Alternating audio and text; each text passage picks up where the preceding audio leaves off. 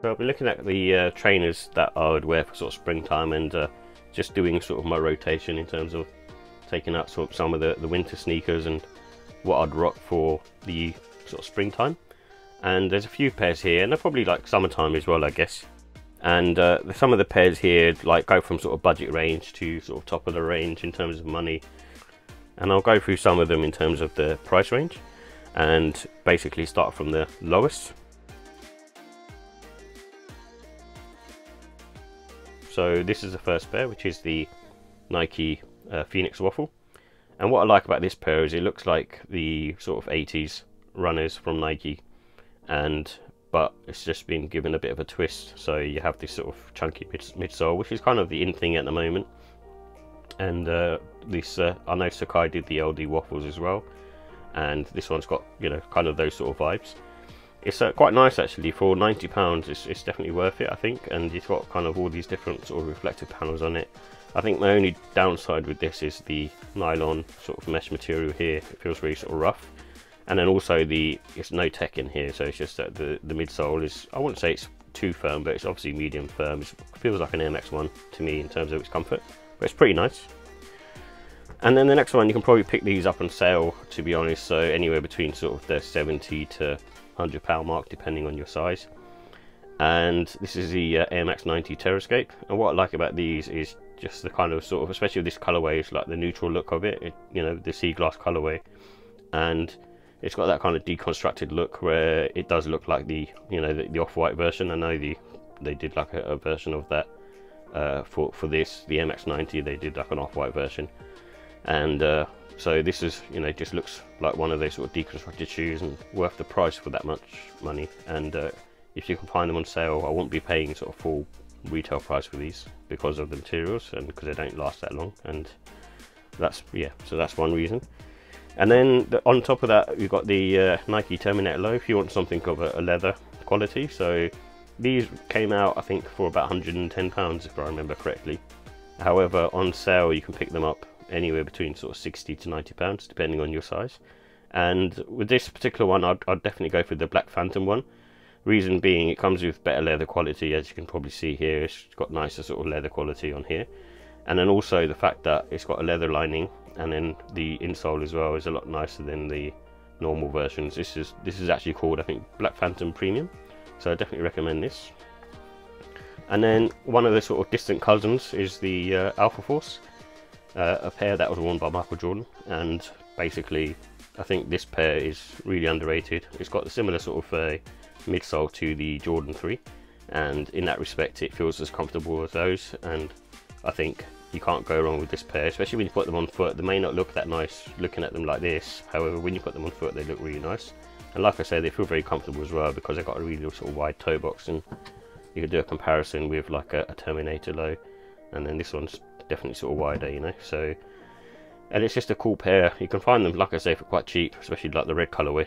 And then the next one after that, I would sort of say it's the GEL 1130 from ASICS, and these ones are really comfortable. I find them really sort of soft on foot, and obviously this one's a collab one, which is the HAL Studios collab, but you can pick these up on sale as well, anywhere between sort of the 60 to the retail price of £95. So there's loads of different colorways in this as well. And if you're looking for a soft comfortable sneaker for the springtime and breathable, then you can't go wrong with a pair of these, and ASICS are really good with their manufacturing process.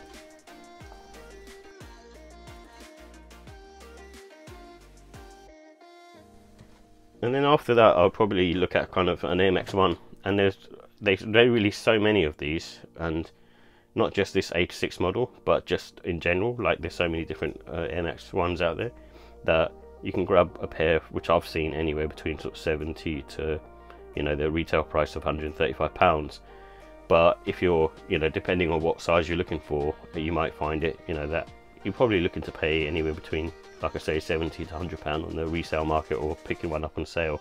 And it doesn't need to be this particular model. There's like so many models out there that are going on sale, and Nike did release a ton of them over the last 12 months, and I think they'll probably end up slowing down because a lot of them seem to be on sale. And then after that, I'd probably look at something like this, where you got the ASICS GT 2160, This particular sneaker I don't find as comfortable as the 1130 and also the Kayanos or the GEL-NYCs. And out of the ASICS models, this is probably the one that I'd least recommend. But it just depends on what you like really. This one has more of a firmer feel on foot, and also has more of a, I think, nicer sort of look to it because of the panels. It's kind of got the classic sort of runner sneaker vibes to it as well. This one being the collab, the Kogarashi collab, but you can pick up the standard sort of versions anywhere between, you know, the 90 to £110 mark, again depending on size. But it's a nice shoe if you prefer more of a firm feel. And then the next one after that is the Yeezy 350 compact, and I think these are really comfortable, especially sort of the upper, it being this sort of soft knitted material. Kind of reminds me of the 350 V1.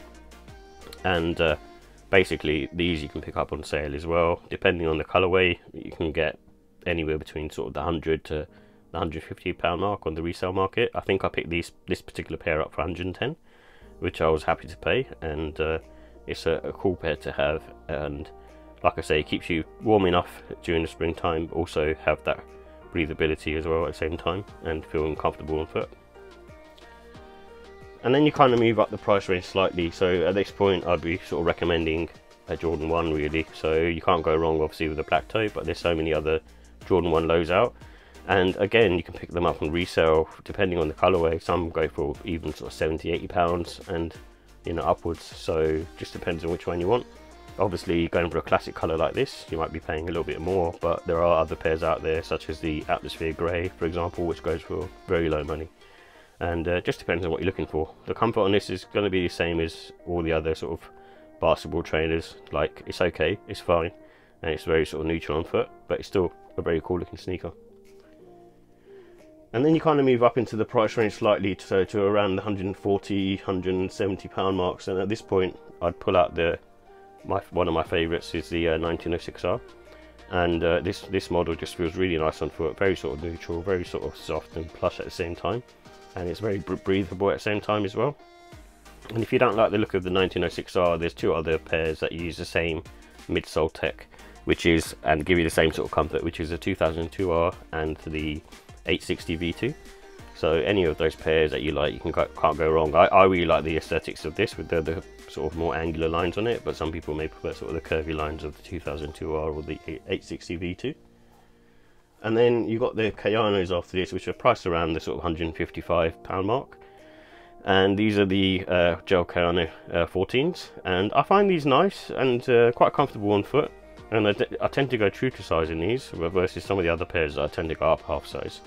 However, what I would say, they're more on the sort of medium, almost going towards the firm side. I think this gel technology that they have isn't as soft as the 1130s, but they're more comfortable than a 2160. So it just depends on what you're looking for. I think they're still comfortable, don't get me wrong. Enough, you know, out of the pairs that I've got, I think I'd still probably choose like the 1906R over this one. But the Kayano is still nice. It's still sort of recommended, and I still think it's a cool looking sneaker, and just depends on what you like really. I prefer the styling of the New Balance sneakers. And then if you're a Nike fanboy, then you probably go for something like the Vomero, and this is another one which is really comfortable on foot as well. It's slightly, I think, less so than the 1906R in my opinion, but everyone's different, but it's still very comfortable. It's all nuances really. I think anyone between the Kayano 14, the Vomero and the 1906R, whichever one sort of you like and sort of speaks to you, you can't go wrong really. However, I would say try and pick them up on sale, because I think paying full retail for them is a bit too much for what you get. And then moving up the line a little bit, you get the GEL-NYC, and these sort of retail I think around the sort of £155 mark. However, this is the collab version, so this is the hidden New York, but this was retailing at 165 as far as I remember, which is probably like £10–15 more than what they are. But this one I find very comfortable on foot. It's probably similar to the 1906R in my opinion, and it's more on the sort of soft medium side. And what I will say is some people probably don't like the silhouette and the aesthetics of this particular pair, but I do like it. I think it's really nice. I think it's really cool, especially this hidden New York one. But some of the other pairs I've seen, they look a bit more aggressive, and it just depends on what colorway you get.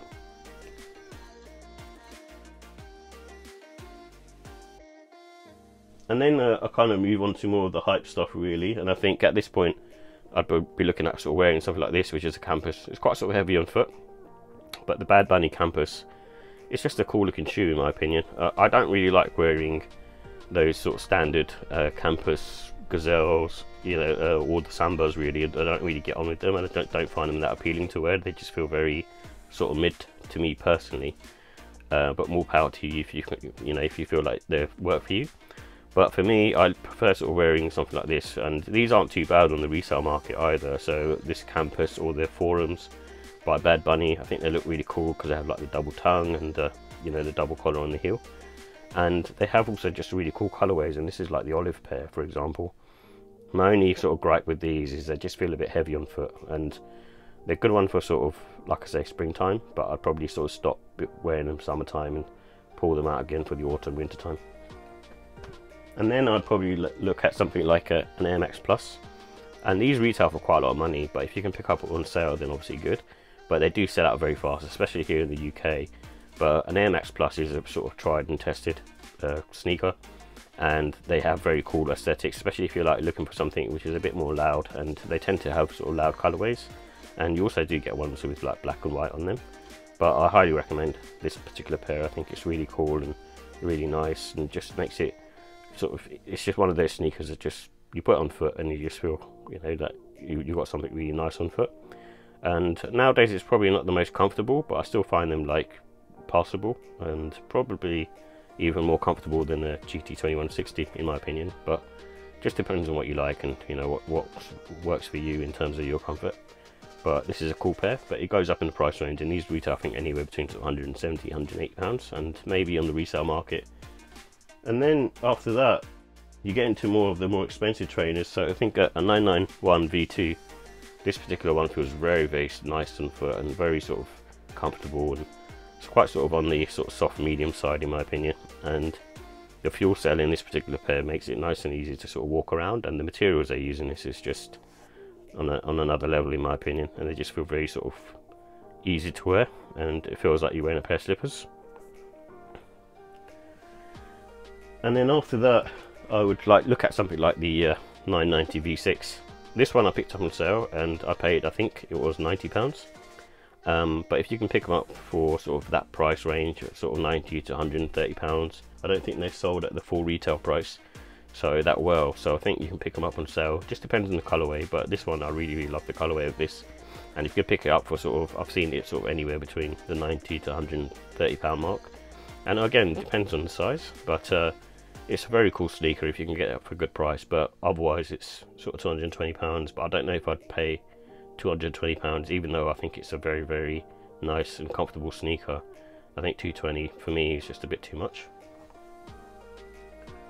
And then on top of that, I think I'll be busting out this particular pair, which is the Travis Scott Air Max 1. And I really like the way this sneaker looks, is because of the fact that it's got a nice sort of pattern on there, just these beads that they've got on the swoosh, just sort of knitted in, stitched in, and then it just looks different to a standard Air Max 1 with a sort of blacked out airbag, and just enough sort of details on this. And then I think the colorway is quite sort of unique as well, so if you're looking for a sort of hype pair, then you could probably pick out any Air Max 1 in terms of collabs, so even like the Concepts pack, or one of the other sort of ones where you got the Air Max sort of Skunk or Safari, for example. They're all quite cool and different. And if you want to really, really splash out, then maybe you go for something like Born and Raised SB Dunk. And basically this pair is just a very cool pair to wear, especially during the sort of springtime. It's perfect, and the blue and white colorway and the reflective hits on there just really sort of stand out in the sun. So it's a perfect pair to wear that at that time. But those are sort of my recommendations for the springtime.